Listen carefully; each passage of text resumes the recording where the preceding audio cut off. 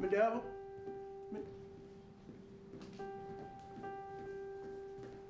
Medeva?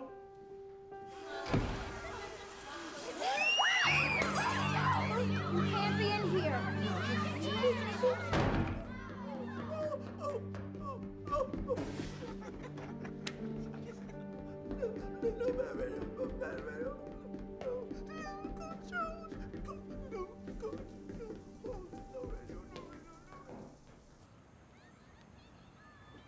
You know, it'd be one thing if you'd gone and done something like this before, on your own.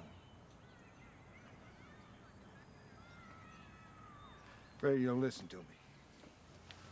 It's important that you tell me why you went in the girls' locker room. Medeva need me. What for? Huh? She want me to pick out that. Did she ask you? Huh? Did she ask you? No. Who did? No. Radio, who asked you to go in the girls' locker room? Who asked you? No.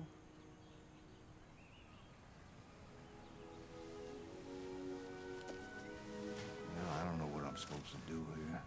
Be mad radio. Huh? Be mad at radio.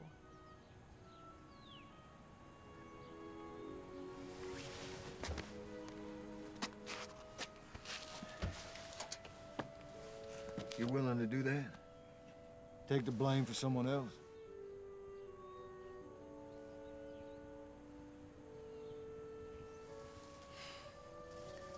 You're a better man than me. I'll say that for you.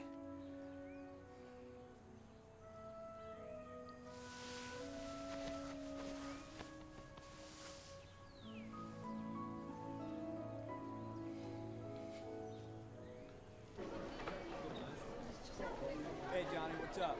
Forgot to tell y'all, I got a letter last week from Clemson. Said even though I'm a junior, they're looking at me for a full ride after next year. Yeah. Excuse me, gentlemen. Excuse me, I need to speak with Mr. Blake for a minute. What's up, Coach Jones? You know, son, this is one of those days I wish I wasn't a teacher so I could just lay into you right now. What you said up there, man? What's gotten into you, huh?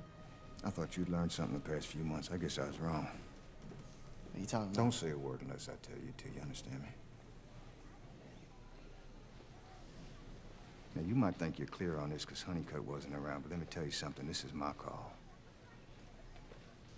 There's no way you're suiting up tomorrow night. Right. What did you say? Coach Jones?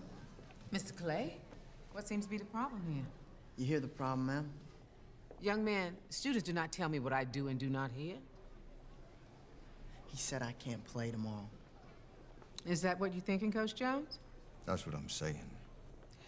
Well then, seeing that Coach Jones is the athletic director, I say you are not playing.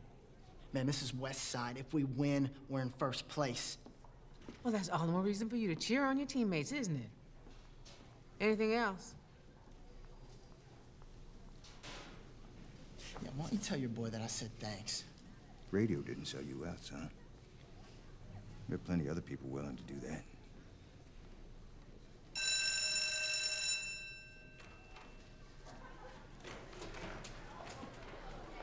Yes, sir.